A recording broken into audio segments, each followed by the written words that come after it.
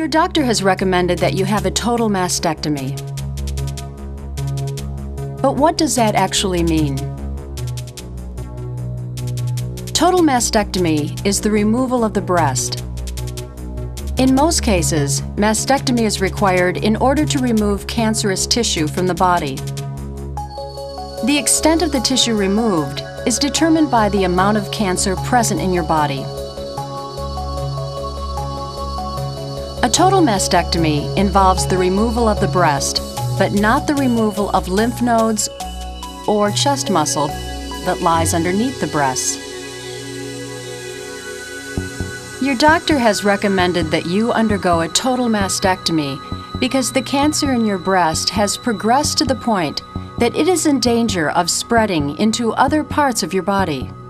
And the only way to make sure that all of the disease has been eliminated is to remove the entire breast.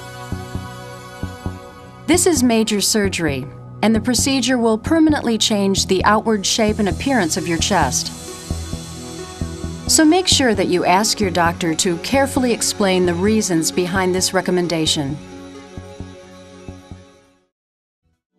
2 incisions will be made, beginning at the middle of the chest, one along the top and one along the bottom of the breast, coming together just under the arm.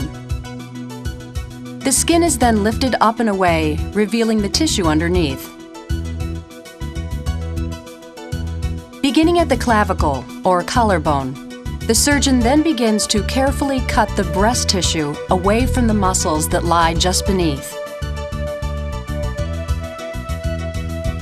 When the breast has been completely freed, it is lifted away, exposing the top layer of muscle called the pectoralis major. If the cancer has spread to this muscle, your doctor may elect to remove it as well.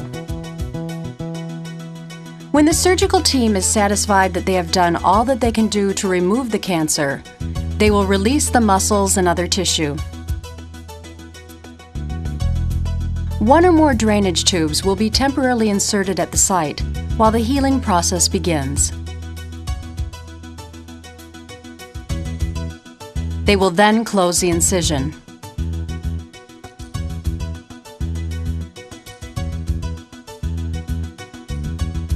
Finally, a sterile bandage is applied.